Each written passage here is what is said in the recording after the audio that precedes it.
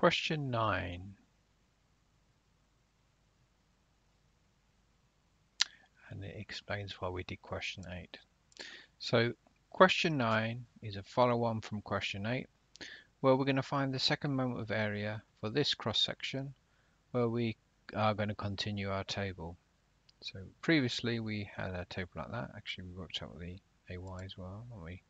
So let's put them in. So we've got the AY values. So pause the video now and work out what your H's are, your AH squareds are, and what your BD's to the power 3 divided by 12s are.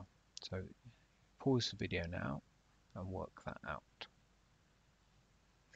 Okay, so those of you that want to see the solution, I'll continue.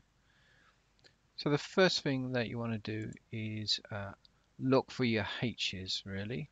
So we know what our centroid for this lower one is at 1.5. We know the middle section there is at 2.5, so the distance from here to here is 1. And for this one here, you know it's at 2.5, where the neutral axis is for the entire section.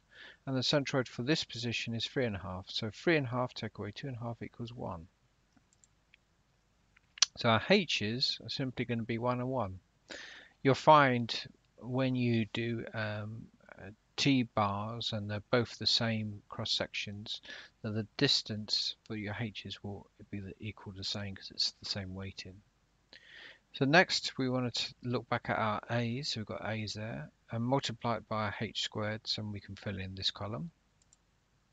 So that's going to be 3 times 1 times 1 equals 3. 3 times 1 times 1 equals 3. And the final column, we can go back and look for our B's times our D's to the power 3 divided by 12 and fill in that column there. To find your second moment of area, we're going to add up everything in these two columns. So our AH squareds plus our BD's to the power 3 divided by 12s. We're going to add up all these columns. So we're going to have 3 plus 3, 2.25, 0.25, add them all up, and we're going to get a second moment of area of 8.5 meters to the power 4.